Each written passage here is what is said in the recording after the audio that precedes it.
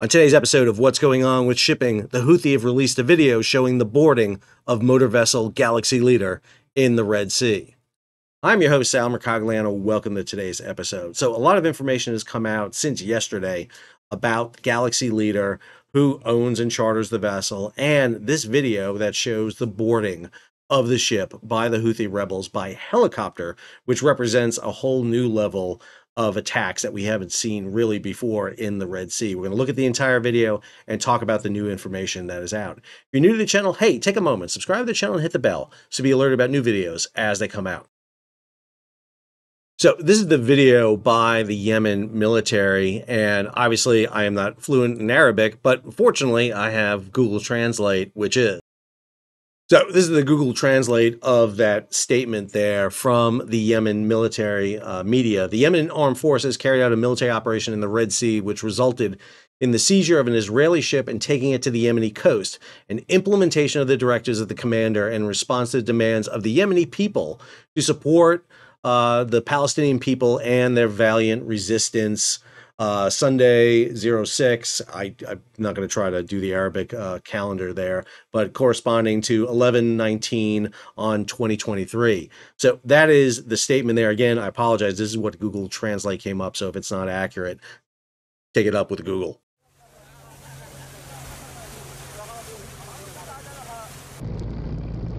So here's the helicopter coming in, adorned in Yemen flag right there. Coming in astern, you can see Galaxy Leader on the stern of the vessel. So you can see the aft lifeboat there. It's a free fall lifeboat on the port side aft, the starboard side ramp there. There is usually always an area where helicopters can winch on and off, designated in case they have to remove people for medical reasons. You'll see they're bypassing that, and they're going to be landing right here above the crew member's house. They're actually going to set it down right on the deck, which is a pretty bold move right there. Filming from inside the helicopter as they come on board. They are moving forward toward the bridge at this point. You can hear them firing, actually. They're shooting up into the air at this point, but they're coming forward, heading toward the bridge. The crew on board is a mix of Europeans, Bulgarian master, we know, and also Ukrainian officers. So this is their entrance onto the bridge here.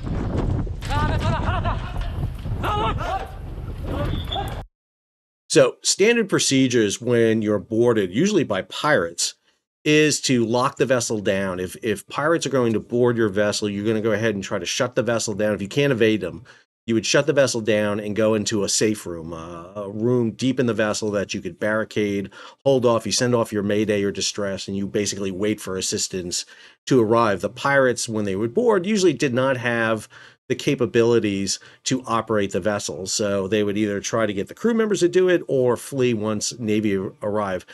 This is such a shock for them coming on board, obviously, that the crew is unaware. They're still up on the bridge. The ship was under full power at the time. It was estimated that the ship was doing about 17.5 knots. That's what it had been doing going down the Red Sea.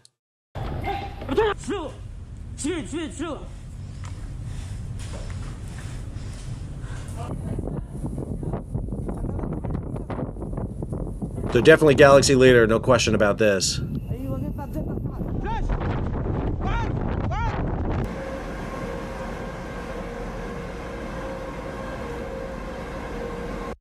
So one of the things to notice in the cargo compartment is no signs of vehicles on this vessel. This vessel was sailing from Turkey to India. Now, the NYK lines, which is the livery of the ship, has come out and said that they were leasing the ship, even though in my previous video, I showed you all the documentation about it, that it's operated by a Greek firm, is basically the operating firm. Stamco in Piraeus, and the ship is owned by Galaxy Maritime, which in turn is owned by Ray carriers. So a lot of confusion going out about this. What the Israeli Prime Minister and the Israeli Defense Department has said, or Israeli Defense Force says, it's British owned, Japanese operated. However, the British owned is because of a shell company which they are under called Unity. But again, as the previous video talked about, Yeah, it's British owned, but the true owners are Israeli, and the company they're using is Ray Carriers to do it. Now, it appears this vessel, again, being empty of car, may mean that the vessel is being leased or under a contract, a voyage contract to move vehicles for a Japanese car firm in which NYK may be the charterer for the vessel at this time. But it looks like Stamco is still providing the crew on board. So again, this is where you get a lot of the confusion about where this vessel is owned and operated by.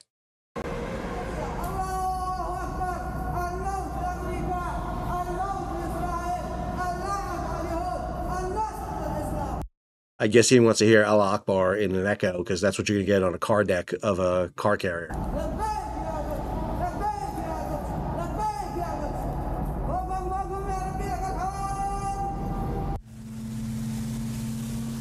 So here are smaller vessels coming up alongside Galaxy Leader. They obviously were following the vessel, and now you see them basically escorting the vessel, heading toward the Yemen coast. We have not identified where the vessel has gone to yet. There's been a couple of satellite passes over the area with a couple of attempts to identify the vessel, but no one has gotten a real good fix on where the vessel has wound up. You can see these small boats surrounding them. Notice they've dropped the starboard anchor. I noticed that earlier when watching this. The ship is light. You can see the bulbous bow sticking out. Looks like they're heading to an anchorage with that starboard anchor afoot. Ship sailing much slower than previously, nowhere near the 17 knots that we saw the vessel moving in.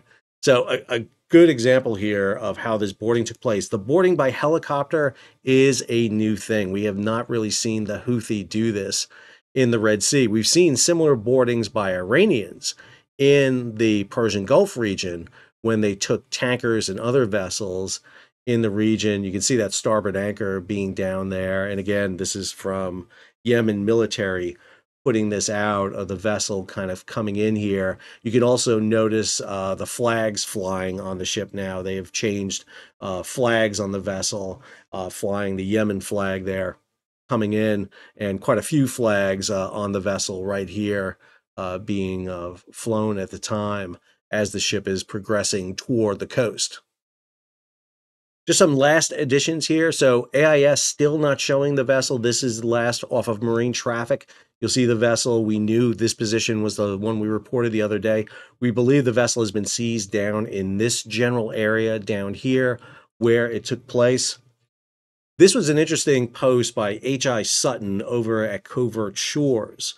One of the things he noted was the ship passed close to an Iranian Revolutionary Guard vessel, the Bashad, which is basically a base ship that the Iranians have stationed in the Red Sea. And there's a good belief here that once the vessel, Galaxy Leader, passed that position, that's when the signal went out for where the vessel was. We know the vessel had turned off its AIS transponder, and Tanker Tracker had basically run this ship's voyages over the past few months, and it had its AIS going through. So it may have been that warning I showed in the previous video coming out about dangers in and around the Bab el Mandab that may have alerted them to turn off their AIS tracker. So again, I don't think this vessel turns off its AIS tracker unless it was concerned about being grabbed. I got a note yesterday saying that basically I'm endangering the lives of these crew because I sat there and said that the ship was owned by an Israeli. Let me be clear, there's over 100 vessels every day going through the Bab el Mandab, through this narrow strait here. The Yemens and the Houthi grabbed a specific ship. They grabbed this vessel. They didn't just grab one by random.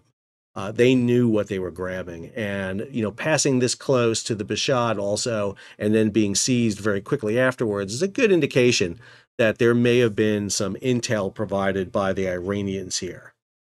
This is a story over at AP by John Gambrell, excellent reporter. Yemen Houthi rebels hijack an Israeli link ship to the Red Sea and take 25 crew members. The report, I just want to highlight here a couple of things that they have in this report. The Houthi said all ships belonging to the Israeli enemy or their deal, will it become legitimate targets? That's a big issue. It goes on here. The ship's Japanese operator, NYK, said the vessel had no cargo at the time of the hijacking, which matches with what we saw in the video.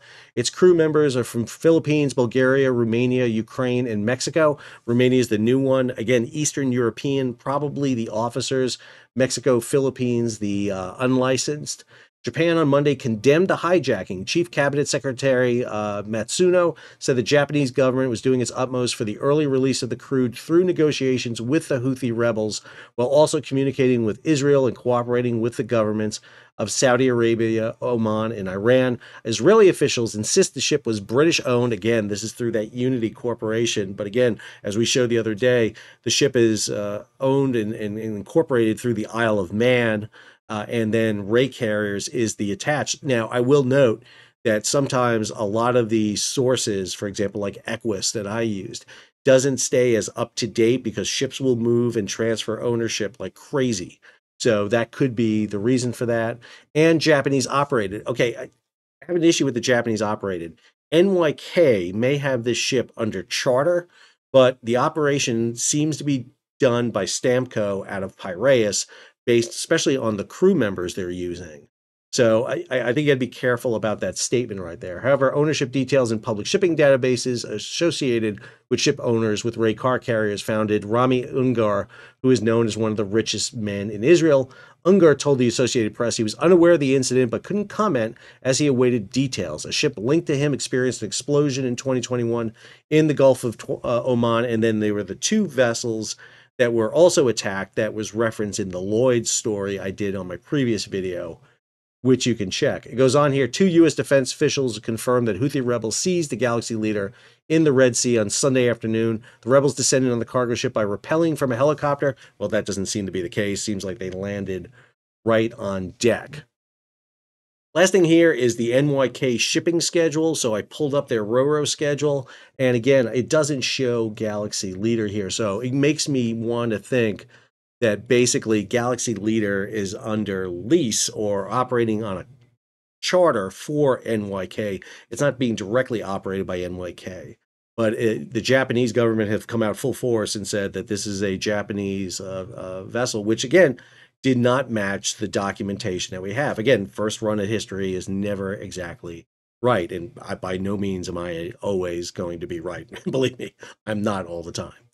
I hope you enjoyed today's episode. If you did, hey, take a moment, subscribe to the channel and hit the bell to be alerted about new videos as they come out. Leave a comment, share it across social media, and if you can, support the page. How do you do that? Well, you can hit the super thanks button down below or head on over to Patreon and become a monthly or yearly subscriber. Until our next video, Sal, signing off.